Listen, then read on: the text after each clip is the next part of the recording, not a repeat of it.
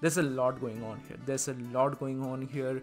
And it's not just limited to Naruto's nerf, which he got after Kurama's death.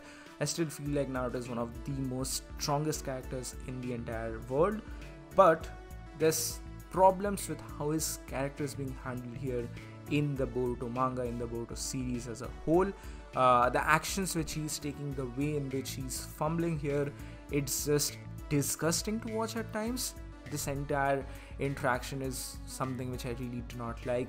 The way in which Naruto is reacting to all of these things, it's problematic. I understand from the point of view of Naruto that his adopted son is just becoming the next Ichigo Otsutsuki, but hey, Naruto is the Hokage. You have to remember that. Naruto is just, as usual, taken aback by all of these things. It honestly feels as if Naruto's Hokage position, it's just a title at this moment. There's no actual gravity to his title. People are just throwing around the name of Naruto like anything. Back in the day, do you think that would have happened to Hashirama? That would have happened to Hiruzen? That would have happened to Minato? No, that's not something that's gonna happen. Right now, Naruto's status is just, it feels weird. It's really feeling weird to see how Naruto is reacting to all of these things. I understand the plot point or the notion that, hey, Naruto is not like his predecessors. He's not just a cold-hearted killing machine.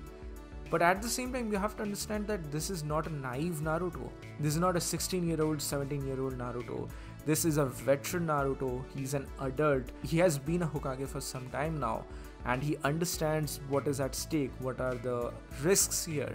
He can't get emotional every single time just because he is Naruto, just because he used to be the ex-protagonist of the series. He doesn't have the chance to let moments like this slip actually. He can't just be emotional every single moment that, hey Kawaki, why are you doing this? Hey Boruto, why are you doing this?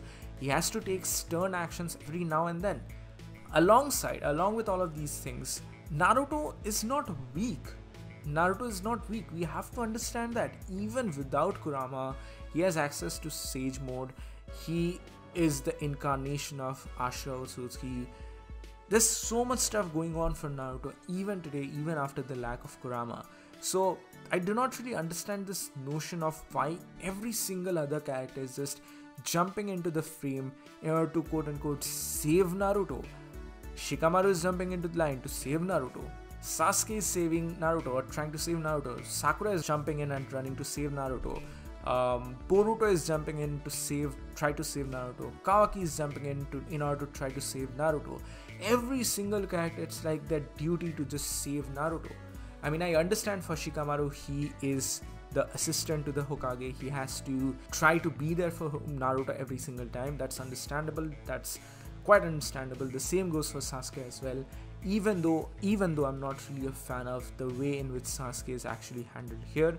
I really like his character, what he's doing, but his overall dynamic into the story in regards to a Shadow Kage, it's not something which I really appreciate that much. The term Shadow Kage in itself is very oxymoron for him because Kage actually means shadow. So if you are saying Shadow Kage, that means Kage. But nevertheless, in order to understand this, you have to basically think in a way that Naruto is even stronger than Hashirama. Naruto is stronger than all the other previous Hokages. But the way in which he's actually handled here, it's like he's just a bumbling fool. He's just a 10-year-old. Boruto is just kicking him in the stomach. Kawaki is kicking him. Ichigo Otsutsuki was manhandling him. Every single person was just manhandling Naruto here. And every single time, Naruto is just surprised by all of these things. He's not even decisive. He has to save the village, goddammit. That's the objective of the Hokage. That's the basic deal of the Hokage. He has to be the strongest person to save Konoha, to save the village. And no, he doesn't need to die in order to do that. I mean, sure, Minato and all the others have laid down their life in order to save the village. But here you have to understand that these Otsutsuki characters are not just going to stop right now. He has to understand that. And he shouldn't really fight to die here at this moment. He has to fight to save the village and to save himself. The village needs him. The village needs powerhouses like Naruto and Sasuke. It's just not going to be one battle and done. He has to save himself and he has to save the village as well. And in order to do something like that, specifically with Naruto's level of expertise in not just ninjutsu but the war experience, the experience from fight that he actually has, with that in hindsight, for all this time, he should have raised up, special unit directly under him, which specializes in senjutsu. That is one of my biggest gripes with the series, that why was a senjutsu squad not utilized in the series. In the last movie, we saw how Lee was leading a group of people, a group of Konoha ninja who was specifically dealing with taijutsu. Even though we have not seen that in the Boruto era anytime, like after the last movie, we have never seen that happen.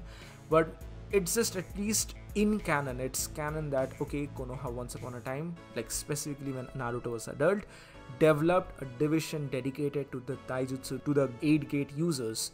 That is 100% something which the village should do. The same goes for Naruto. He is an expert in Sage Mode. He's an expert in Senjutsu at this moment. And specifically after seeing what happened with Obito and now seeing whatever has happened with Momoshiki, Shikio Tsuki and all the others, he should have ideally created a division of ninja who are trying to specialize into the Senjutsu arts. That would have really helped in the protection of the village.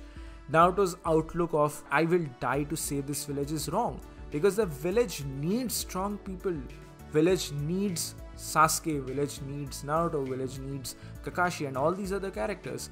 If Naruto is just gonna die every single time, or like jump into a battle thinking that okay, I'm going to die in this battle, that's just a wrong outlook. You have to save yourself and save the village in the same process. So to summarize all of these things, Naruto gets too emotionally vested every single time, and I know that this is a very common factor and a unique factor for Naruto, which was specifically present back in the day when Naruto was young, and it was sort of his defining characteristic and defining moment as well, because he, unlike his predecessors, is not a heartless killing machine. He is not a ruthless killer who's just going to kill every single person like a typical ninja is supposed to be, but rather Naruto is a very emotional person and he's going to show his restraint, he's going to show his concern for other people, and that involved obviously Sasuke and a lot of other characters. This entire thing evolved into the meme that we know as of today in the form of the Talk No Jutsu. But the problem with all of these things here is that this Naruto is not the same. This is an adult version of the Naruto. This is the Hokage Naruto, who is supposed to be much more wiser, much more experienced, specifically after seeing the worst effects or the side effects of the war. This Naruto shouldn't be the same as a 16-year-old Naruto.